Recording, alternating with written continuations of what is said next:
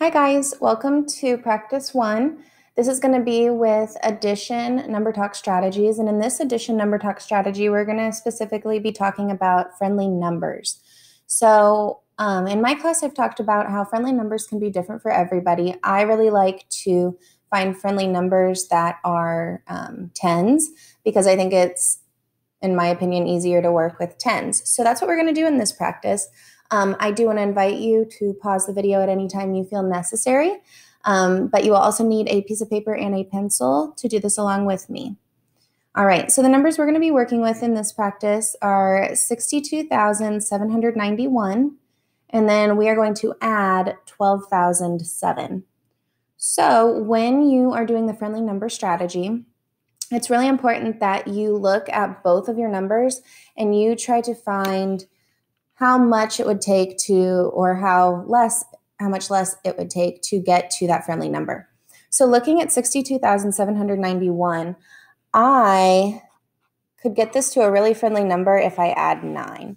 And if I add 9, that would get me to 62,800, which seems to be a lot more of a friendly number than the one we originally started with.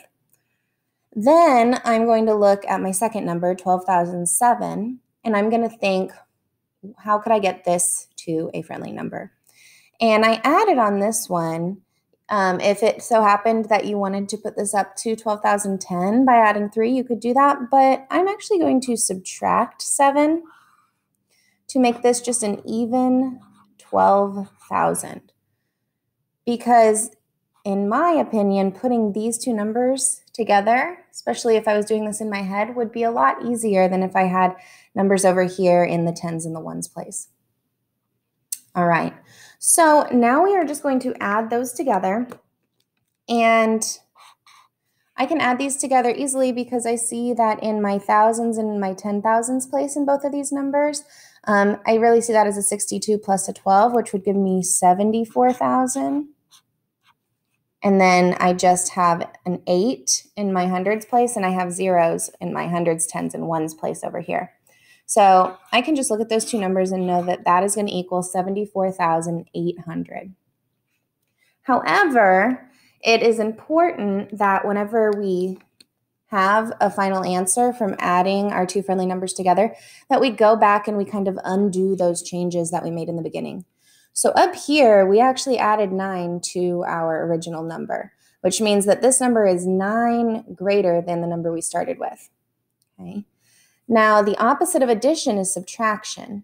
So I actually kind of fixed myself over here by subtracting 7, and the difference is what I need to take away from here. So the difference between 9 and 7 is 2.